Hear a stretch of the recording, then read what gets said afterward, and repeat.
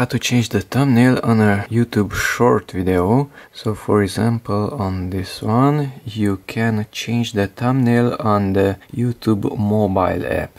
So let's go onto the phone, open the YouTube app, not the YouTube Studio but the YouTube. Come here to your account, lower right corner, your videos, select the video, let's say this one. Come to the three dots of that one, tap on edit, tap on the thumbnail itself, select another thumbnail by moving it to the left or to the right, and tap on the OK button, save. And now on the computer, if I right click and reload, the thumbnail should be different. It was replaced.